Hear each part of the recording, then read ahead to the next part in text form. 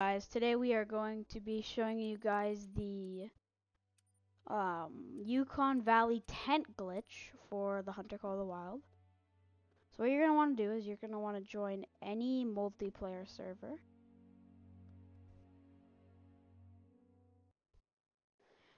And once you get in there, what I ever do because of my computer. Alright, so what you're going to want to do is you're going to want to go to the River Bend's Rest Outpost. It's located right here on the map if you guys want to see. And you're going to want to go to this spot right here.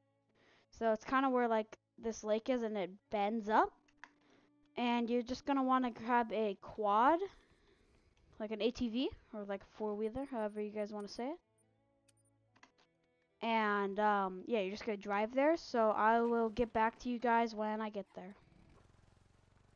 Alright guys, so now that we're here, how you're going to want to identify it as these rocks right here. So like this little rock pile that goes into the lake.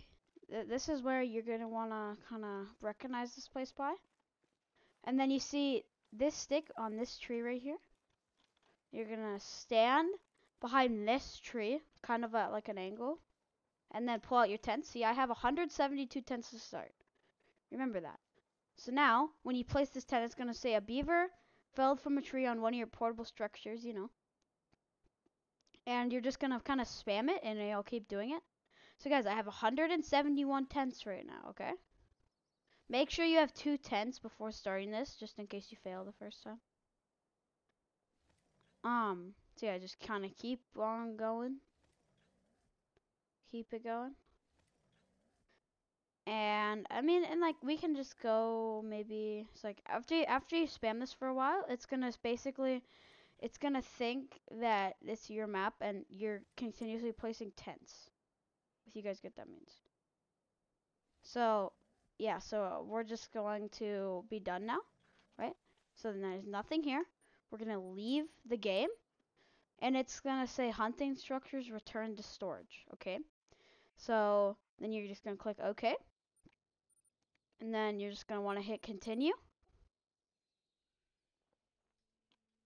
And now if you go to tents, I now have 212 tents.